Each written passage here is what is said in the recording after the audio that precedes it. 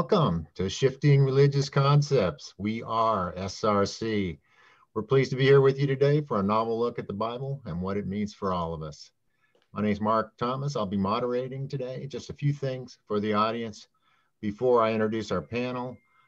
Please keep your microphones on mute during the program. This is necessary because too many mics are on. It just causes too much background noise. We do, however, SRC does, however, want you to have the opportunity to ask questions or make comments during the show. So please raise your hand and we will try to get you, answer your questions or respond to your comments real time. Or you can also use the chat feature, which is at the bottom middle of the screen of your Zoom panel. Today, Anala D and Archie Sanders are here with us by the magic of Zoom.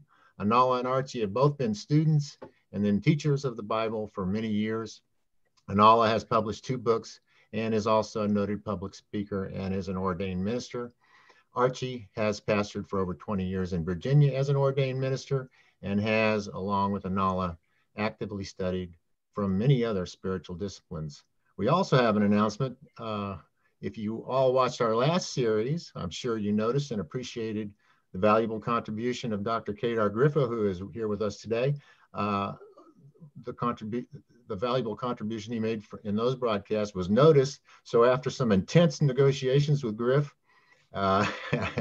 we've all decided to make him a contributor on SRC. So we'll be seeing him regularly, I'm sure.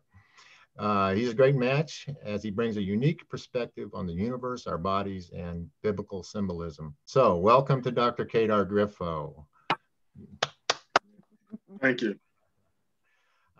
So between Archie Sanders, Anala D, and Dr. Griffo, SRC presents a panel with lots of experience and a unique message of who we are. They're here today as contributors, but also don't forget that at some time or another, they came to a crossroads and shifted their religious concepts too. So today we're going to start this series with something a little different. SRC has so far presented 3 series. We hope most of you viewers have watched all these series, but I'm sure there's some that are just coming in now. But the series were Imagination in the Bible, the Willie Lynch and Blinded Mind series, and the Art of Creation. Now, we have, of course, a mission statement and we have a message on our newsletter. However, at this point, we felt something more comprehensive would be helpful for our audience. So all 3 of these series stand alone, but they also have a collective message. So before we start the Many Mansions series, and as a lead into it, we've asked Archie, kind of twisted his arm to take some time today and talk to us about all these topics SRC has covered to this point, and also to highlight how they help us to understand our true selves. So Archie, take it away, please. Yeah, the series that we had, we talked about the imagination in the Bible, the blinded minds, dealing with the Willie Lynch speech, and then the Art of Creation. And it's very important for the audience to understand that SRC, the things that we speak about in our mission and our message. You could read that, and I just hit on the message a little bit right quick, because you must understand that we understand that the Bible is an important religious and historical document. We believe that the Bible has been distorted from its original meaning over the centuries. That is why we at Shifting Religious Concepts, we are lighting up the minds of people so they can come to understand what has really happened. And there are going to be times when you might not quite understand something, but that is why we have it so that you can ask questions and send us a text, or write a essay as we had people to do, and tell us about what it is that you think we're saying. So we understand that the Bible has been used for political gain or interpreted by religious leaders to influence behavior. Our message is simple: read and understand the Bible as the great storytellers of the past intended it. Begin by capturing the reality of who God truly is, and then discover what it means to all of us, and see how that knowledge can manifest itself in our lives. So, in imagination in the Bible, one of the things that we talked about is Albert Einstein, how he said, and that stuck with me for a while. Imagination is more important than knowledge. Knowledge is limited. Imagination encircles the world. See, so we open up the mind of people to come to understand that imagination is important. Matter of fact, here is a quote from William Blake. I rest not from my great task to open the eternal worlds, to open the immortal eyes of man inwards into the worlds of thought, into eternity, ever expanding in the bosom of God, the human imagination. You have to understand, we've said so many times, we're God in a flesh suit, as my dear sister Nala says a lot. We're God in a flesh suit. And a lot of people, and even me in the beginning myself, we couldn't quite get it that way because it was not presented to us that way. So we at SRC, we are opening up the imagination, allowing you to come to understand that you are more powerful than what you really think you are. And the imagination series did quite a bit. Neville said that the word imagination, it says it is made to serve all manner of ideas. That's one of the things that he said. For example, we ask a man to use his imagination, meaning that his present outlook is too restricted and therefore not equal to the task. We ask a man to do that. In the next breath, we tell him that his ideas are pure imagination, thereby implying that his ideas were unsound. We speak of a jealous or suspicious person as a victim of his own imagination, meaning that his thoughts are untrue. A minute later, we pay a man the highest tribute by describing him as a man of imagination. Thus, the word imagination has no definite meaning. Even the dictionary, it sort of doesn't help it that much. But we at SRC, we open that thing up so you can come to understand what imagination was truly about here. And Neville said he identified the central figure of the Gospels with human imagination, the power which makes the forgiveness of sins the achievement of our goals inevitable. All things are made by him, and without him, not anything made that was made. All things were made by him, and without him was not anything made that was made. There's only one thing in the world, imagination, and all our deformations of it. He is despised and rejected of men, a man of sorrows and acquainted with grief. Imagination is the very gateway of reality. Man, said Blake, is either the art of God or a phantom of the earth and of the water. Naturally, he is only a natural organ subject to sense. The eternal body of man is the imagination. That is God himself, the divine body.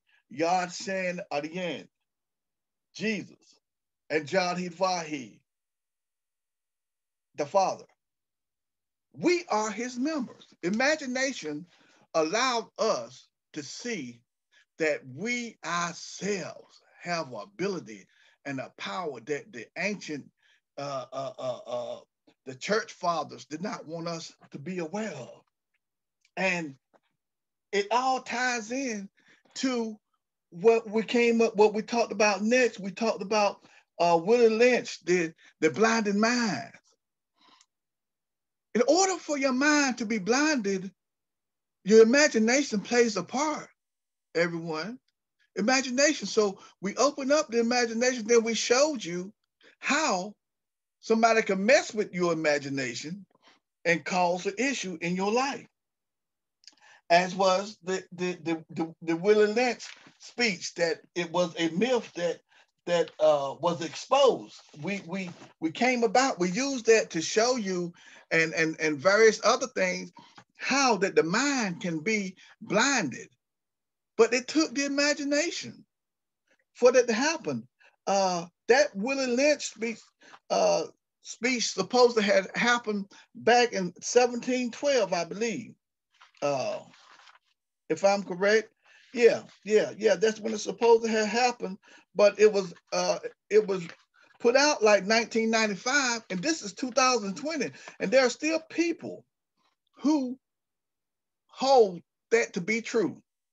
There are still people who have not checked to see if it's authentic. We at SRC, we bring up these things so that you are able to see the light that went out. There was a light that went out. So we bring it up. We help you to see that the mind can be blinded, but you have a part. The imagination is what causes you to fall into the position that you're in. I never thought until my sister and I, we talked. Now I come to understand that the very thing that has placed me in the position that I'm in is my imagination. It's what I've thought of. It's what I've believed and held on to. What about you? If we would just admit it, our imagination plays a great part. And the imagination, the blinded minds, and the art of creation, we open it up so that you can see yourself and see where we are. Man is what his environment and education make him. These mold the thoughts and fix the beliefs that control our mind. When the mind is controlled, the man is controlled. To that end, our environment was built around us. You see what we did with imagination and the blinded minds. We control our mind, we control ourselves. To that end, our environment is built around us. Somebody's light going to come on and they're going to get this. And the scope of our education is prepared by the powers that rule our civilization. So well that this work has been done for us. It is we're now looking for more evidence to support what we already believe. But you got to watch this. And you call that searching for truth. We at SRC, we are showing you where the light went out at so you can put the light back on or get it back on. According to the gospel of Jesus, you shall know the truth, and the truth shall make you free. But that freedom has not come because truth has been kept from us. We are bringing that truth about. Before you can understand the truth, you must learn. And SRC is helping you to learn what the untruths are. Let me say it again, so to be clear. Before you can understand the truth, you must understand the untruth that were told to you. And we are opening up that door for you. We are allowing you to not just sit down to a Sunday sermon and say, oh, I had a good time, but we are allowing you to step out of the box and create some things and think for yourself and see what it is that has been told to you, how you may have been blinded. You're prepared for the truth by learning how you have been deceived. Imagination, blinded mind, the art of creation. Now, you can take your Bible and go to the last 9 verses of the last chapter of the book of Mark, and it tells you something. And I got to get this to you because, see, we got to show you where the light went out at. And it tells you that he that believeth and is baptized shall be saved, but he that believeth not shall be damned. This happened back in the 4th century, y'all. This is 2020. SRC is giving you a new outlook on what you can do and what has happened to you to cause you to be in some of the situation that you're in. I said before that extortion is something that we see in the movies. And it sort of works like this. I have a real nice business and along comes some gangsters that say, and they compliment, oh yeah, you know, you got a real nice business here. Oh man, you're doing great. It's too bad that somebody could come in and tear all your stuff up and take all your money and rob you and do all these things to you. But if you will give us a certain percentage, we will make sure these things won't happen to you. That is sort of extortion to me. I don't know about you, but I give you an ultimatum. You do this, you'll be okay. If you don't do it, we're going to tear you apart. We have to be very careful to what has been presented to us. That's why we at SRC have, first of all, wanted you to open up your imagination. And then once we got you to see that you can open up your imagination and what your imagination is, we showed you where you could be blinded at. And this is one of the places where they started to blinding people back in the 4th century, because they said, he that believeth and is baptized shall be saved, but he that believeth not shall be damned. That's Mark, you read it for yourself. What are you to believe according to that? A physical resurrection, a posthumous judgment, a vicarious atonement, a heaven for the saved, a hell for the unsaved. We are trying to get you, trying, I have to get rid of that word. We are showing you, we are taking you out of the box. Get out of the box. You got to crawl out, climb out, get somebody to throw you a rope, get out the box and start the thinking about what has caused us to be where we are. Imagination in the Bible, blinded minds, the Willie Lynch speech that they showed you that was a myth, exposed a myth. What I'm telling you right now in Mark, it started something in your mind. People are scared of going to hell. They are scared. So that's one of the things that man does, and we talked about that back there. That's man does that to your mind, get you to imagine that something terrible is going to happen to you. Then we went on to the art of creation, letting you know, Lord, now, see, this is a preaching moment, but I ain't here to preach today, so I know my sister. Oh, no, you're not. No, but imagination about blind minds and the art of creation. The art of creation became about, we began to tell you some things that God said, let us make or create man. Us. Who is the us? Was there somebody else there? And I couldn't find out there was an unspeakable word that was not supposed to be spoken, which was Yod-Heh-Vah-Heh, which supposed to be, it was Jehovah, but it was you creating, becoming aware of who you are, your awareness. My sister so often says that you have to believe in who you are, what you want, and within you, you will find a way to get to what it is that you are after. You don't have to go on the outside to get it. It's already in you. The creativeness is there.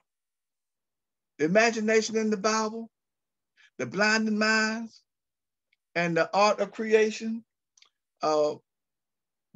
we brought it forth so that you could see how vast the mind can be and your imagination, and then how just a one letter or speech can cause you to be bound up. And then we want you to understand that you can create your own world. Okay. We're going to now talk about the many mansions, of course, and refers to the scripture of John 14, verse 2. Now, our concentration, though, will also be on the first verse of that chapter in John and on the third verse. So if you have your Bibles, go to John chapter 14, verses 1 through 3. And those verses read, "Let not your heart be troubled. Ye believe in God, believe also in me." Verse 2 says, "In my Father's house are many mansions. If it were not so, I would have told you. I go to prepare a place for you." And verse 3 says, "And if I go and prepare a place for you, I will come again and receive you unto myself, and that where I am, there you may be also." Okay. Anala, let's get those basic concepts and takeaways for this series. Okay, we haven't heard these before. Okay, I will do that. Let me just share my screen first so that we can, the audience can see what we're talking about as well. Okay, so our takeaways for this particular series, which is Many Mansions, is how to not let your heart be troubled, the location of the Father's house, whereas, people want to know how do I get there? Where is it at? What our spiritual guides meant when the word mansion was used, how to access what's in the mansion, what's within the mansion, and how much stuff is in the mansion. And finally, how to keep the stuff that you get out of the mansion. So that will be the takeaways for this series. Okay. So Anala, first question about this. This is pertaining to the first verse, basically, from John 14, where it says, "Let not your heart be troubled." You were talking about that. What was this scripture telling us to believe in Jesus Christ? Well, first, I just want to say good morning to everyone, and good morning to all our international friends and everyone who's on with us today. We are live today on Facebook as well. So hi to all our Facebook friends as well. Thomas, you may remember that we defined the word Christ in some episodes before. And one of the definitions for Christ is the expression of God's nature through human beings. So I want to answer your question by first saying, asking the question of how does one experience the expression of God's nature within? How do we do that? First, as Archie was saying, we have to see ourselves in the Bible. We have to, when we read the Bible as you are a participant of the Bible, not just a story about someone else. The Bible was provided for us as a tool to awaken the spiritual aspect of every individual. And it's not talking about an awakening from the outside. It is an internal awakening. And then second, let's look at and ponder the definition for expression, because expression, it says expression of God's nature through human beings. So what does that mean? So let me just share my screen just for a second so that you can see the definition that we're talking about. Sorry about that. So now, can you see it now? Yes. Okay. So expression, indication of feeling, spirit, character, the quality or power of expressing an attitude or emotion. So we see what expression means as it relates to expression of God's nature through human being. It's a feeling, it's a spirit, it's a character, it's an emotion. So when we are talking about the word Christ, we understand that we're not talking about a person here. We're not talking about a human person here. We're talking about a mindset. We're talking about an emotion. And so now when we understand that, we can see what that name or that term Christ really means. And I'll say it like this. I'll say that we are gods and have the ability and power to express the mindset of the higher self or God or whatever you might want to call that. That is what the definition of Christ is. But I like to just take this a little bit deeper if I could and look at in the 14th chapter, it says, "Let not your heart be troubled. You believe in God, believe also in me." So when you look at the word let, that lets us know that we can allow our hearts to be troubled, or we can allow it to pass. We can hold on to it, or we can let it go. We can allow it to come. we have the power, as Archie was saying, to not let our hearts be troubled at all.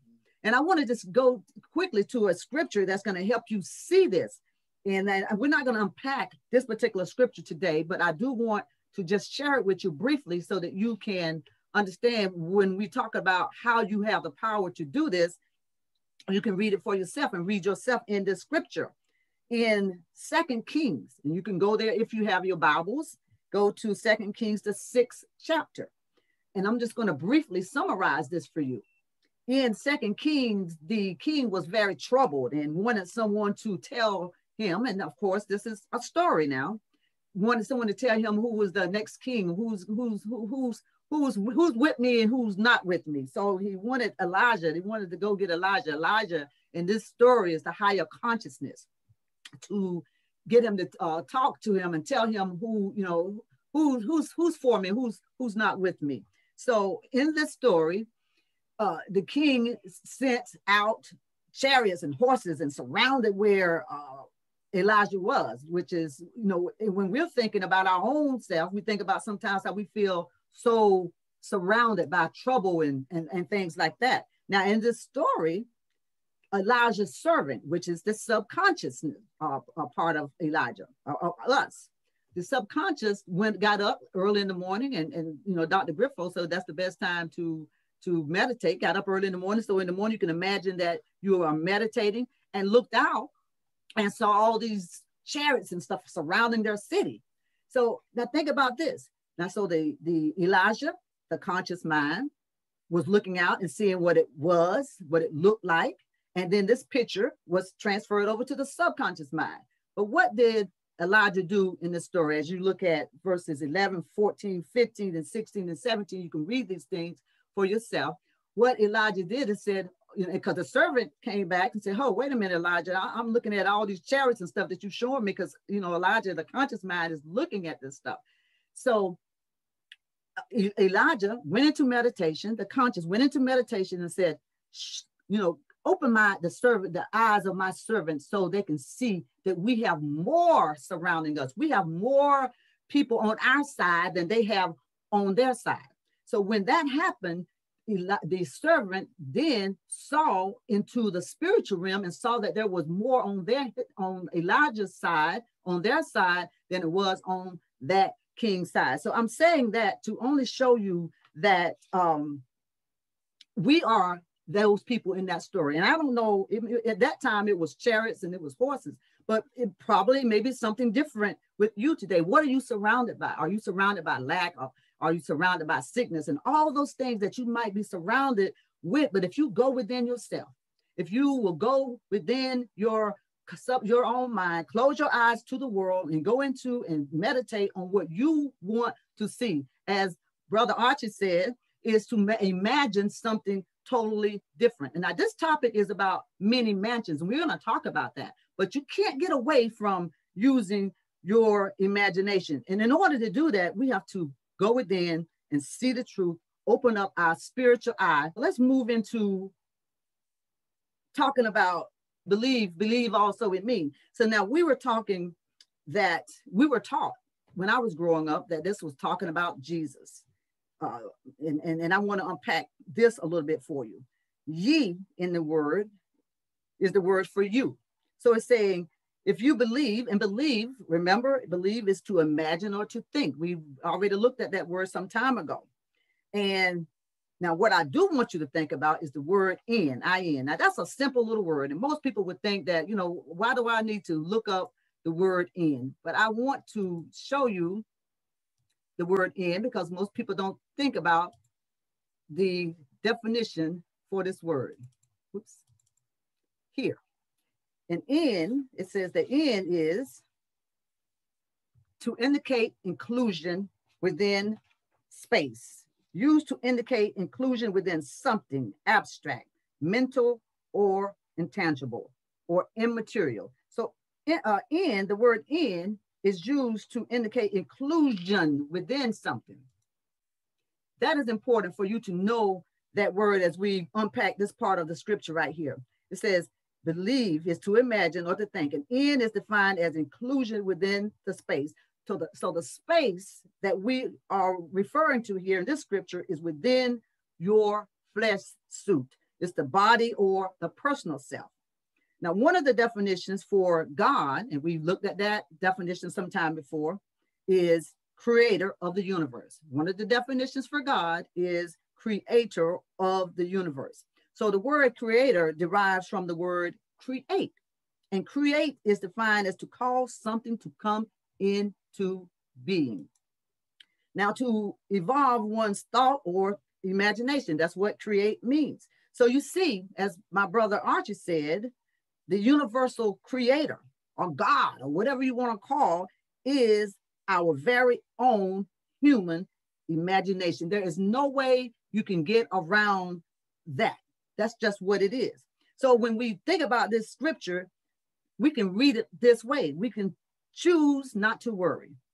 Go to the space within the personal self and use imagination to allow what you desire to come into being. Right. Dr. Griffo, I do have some specific questions on this, but I wonder if you just have a general comment on what we've been talking about so far. Well, getting back to the whole I believe portion of it, from my understanding, that's just a metaphor for the Piscean era. So when you look at the zodiac ages, each age or each zodiac sign has a motto, or a certain saying that accompanies that particular zodiac sign. So for Pisces, it's I believe. For Aries, it's I am. For Taurus, it's I have. So if you go back and study each of the major characters found in the Bible, you will find that the stories that surround those individuals correspond with those particular mottos.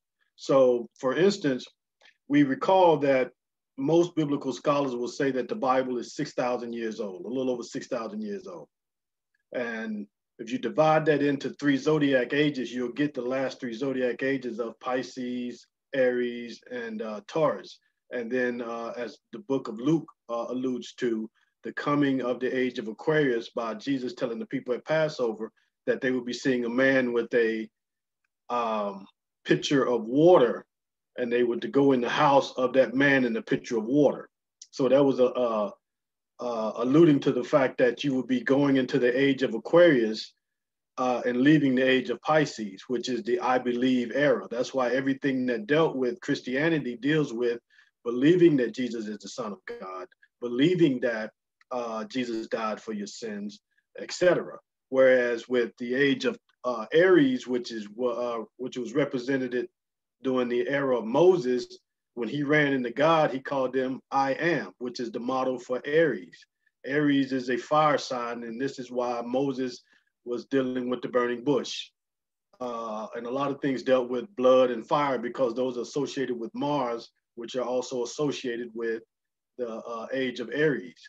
And then lastly, prior to Moses was Abraham, who dealt with the age of Taurus. This is why if you go back and look through antiquity, for the past 6,000 years, a lot of cow deities existed. In India, they don't eat cows. In Egypt, they had the deity Heru, who is the cow deity.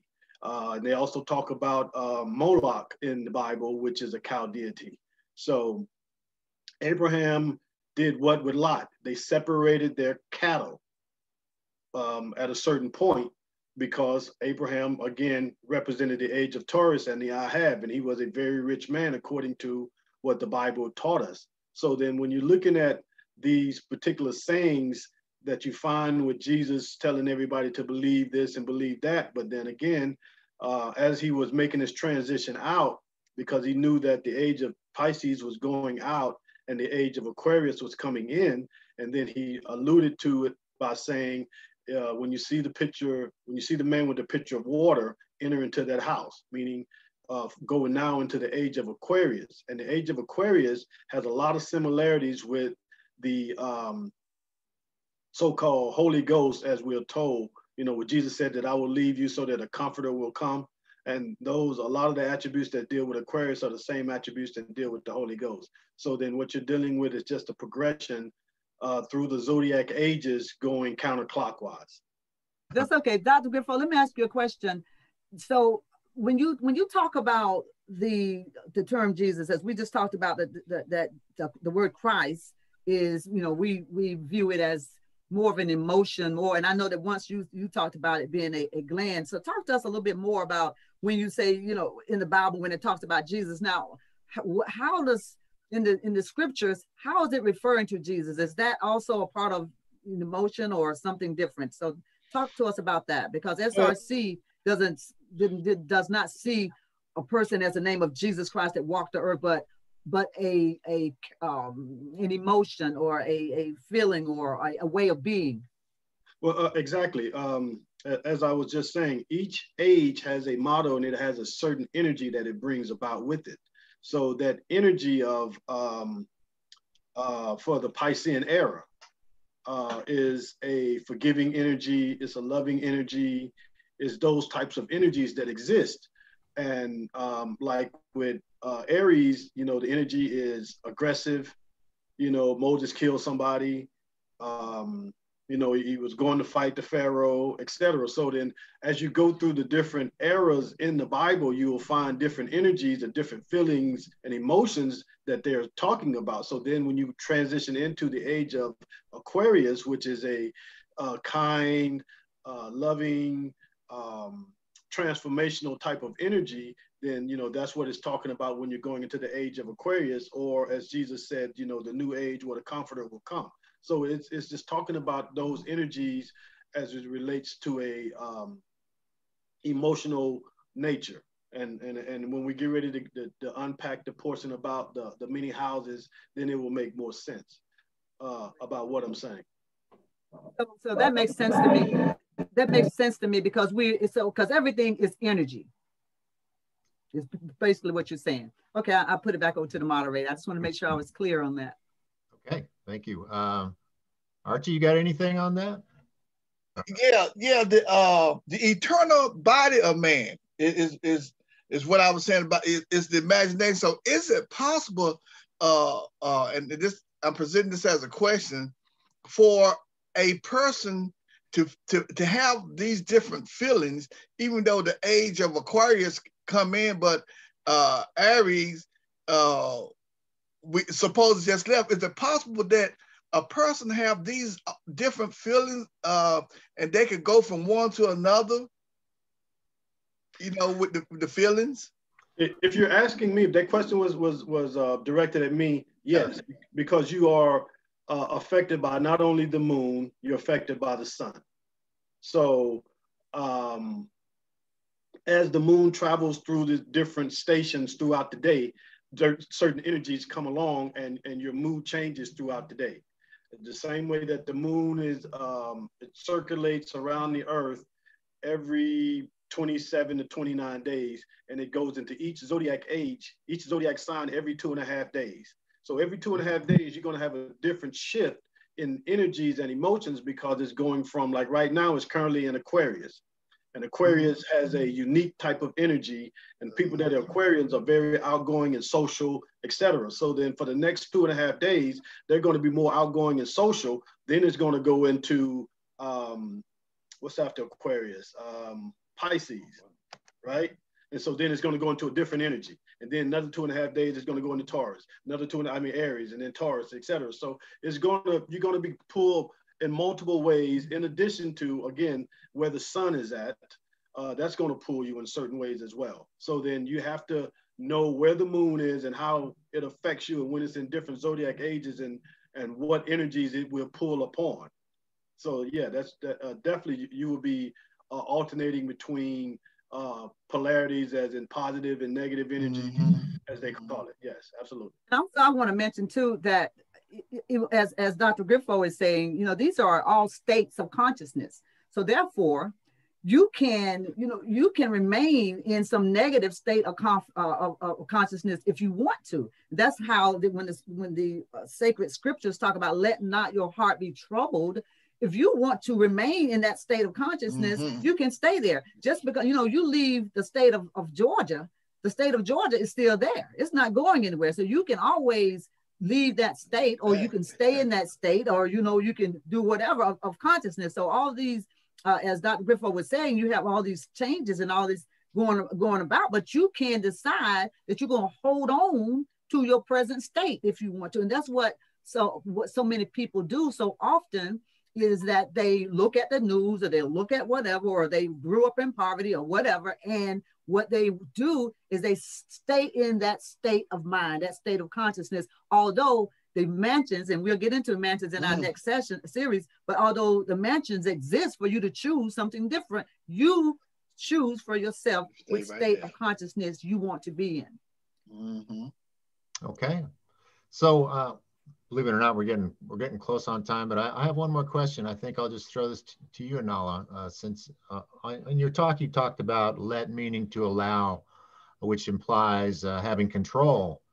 What does it mean for a person if they're aware of this? I mean, from a person, many people are not even aware of the idea of controlling these things. Things just happen to them. What does it mean for a person if they have a trained mind and can control these things? I'll tell you what it means for me. I was one of those people who grew up in Southern North Carolina and believed that, you know, everything that happened to me, looking at poverty all around me, that's the way I had to stay. You know, you ask for something, the first thing came out of our granny's mouth was, you know, we don't have the money for that. You know, money don't grow on trees. So you start to think that this is what life is all about. So what did I have to do? I had to retrain my mind. I had to start looking at things differently and know that whatever is out there, the abundance that anyone has, I can have as well. The good health that someone else have, I can have as well. I had to focus on those things, let those things, allow those things to come into my life, to let them. I could have chosen, and I have a lot of family members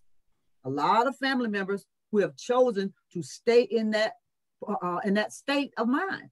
They're still there. They are still living the same way, et cetera, et cetera. I had to choose something different. And that's what it's about, Thomas. It's about choosing something different. Right. Okay.